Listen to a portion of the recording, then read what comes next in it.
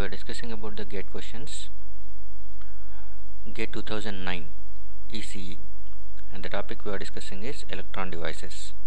In that one, the first 1 mark question is, in an n-type silicon crystal at room temperature, which of the following can have a concentration of 4 into 10 power 19 per centimeter cube? A. Silicon atoms, B. Holes, C. Dopant atoms, D. Valence electrons. In an n-type silicon crystal at room temperature, which of the following can have a concentration of 4 into 10 power 19 per centimeter cube? Right answer for this question is dopant atoms, C.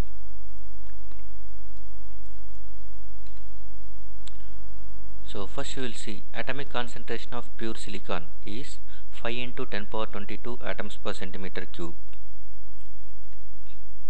At room temperature, for pure semiconductor, intrinsic carrier concentration is given as 1.5 into 10 power 10 per centimeter cube. So intrinsic concentration is nothing but number of holes is equal to number of electrons. Always we know that one. For pure semiconductor, number of holes is equal to number of electrons.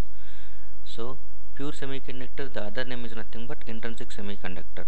So the carriers in intrinsic semiconductor is also called as intrinsic carrier concentration. That's why Ni is equal to N is equal to P, which is 1.5 into 10 power 10 per centimeter cube. But intrinsic semiconductor has a major disadvantage, which is going to be having a very poor conductivity. So to increase the conductivity, we'll go for the doping. Doping is the process of adding impurity to increase the concentration, to increase the conductivity. So after doping, the intrinsic semiconductor turns towards extrinsic semiconductor. That will be having very good conductivity. In practice, intrinsic semiconductor is never used. Always extrinsic semiconductors, either N-type or P-type, are going to be used. So for extrinsic semiconductor, we are going to add an impurity. That impurity is going to be called as dopant. So whether you are going to be the dopant, depending on the dopant profile, it may be either lightly doped or moderately doped or heavily doped. So here we are going with a table, doping profile and impurity concentration. If the extrinsic semiconductor is lightly doped, the meaning of that one is we have added very less impurity atoms. That is 1 impurity atom per every 10 power 8 silicon atoms. For every 100 million atoms, we are going to add just a single impurity atom. That is called as lightly doped. Whereas moderately doped is nothing but 1 impurity atom per every 10 power 6 silicon atoms. And heavily doped is 1 impurity atom per every 10 power 3 silicon atoms. That is, for every 1000 atoms we are going to add 1 impurity, which is called as heavily doped. So here the question is related to the n-type semiconductor, and even if you are going for the heavily doped also, okay, even for heavily doped, that is nothing but 1 impurity atom will be added for every 1000 silicon atoms. So silicon is going to be having 5 into 10 power 22 silicon atoms. By that time, how many number of dopant atoms will be added? For every 1000 silicon atoms, we are adding 1 impurity. By that time, if it is 5 into 10 power 22 silicon atoms, how many number of impurities added? That is called as doping concentration.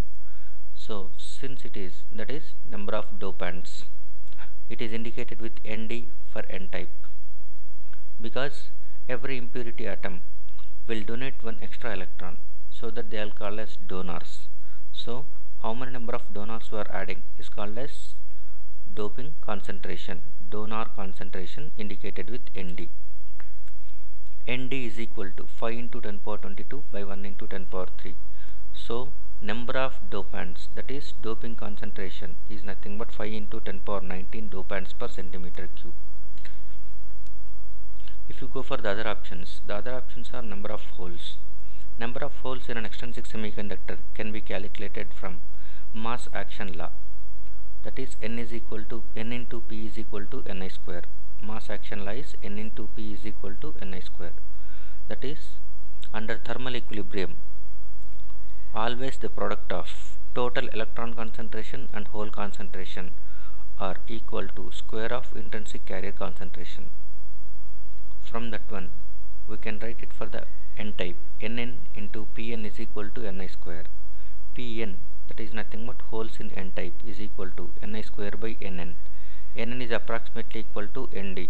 So we can write Pn is equal to Ni square by Nd, which is nothing but 1.5 into 10 power 10 whole square by 5 into 10 power 19. It is only 4.5 holes. So holes are very less. And number of valence electrons. Number of valence electrons is nothing but, we know that when every silicon is going to be having 5 valence electrons in its outermost orbit. So silicon atom consisting of 5 into 10 power 22 atoms per centimeter cube, and every atom consisting of 4 valence electrons. The total is nothing but 4 into 5 into 10 power 22, which is nothing but 20 into 10 power 22. Otherwise we can write it as 2 into 10 power 23 valence electrons per centimeter cube. So it is very large compared to the given number. So holes are very small, valence electrons are very large, dopant atoms are in the range of 10 power 19. So in the question, in an n-type silicon crystal at room temperature, dopant atoms can have a concentration of 4 into 10 power 19 per centimeter cube. This is the right answer. Thank you.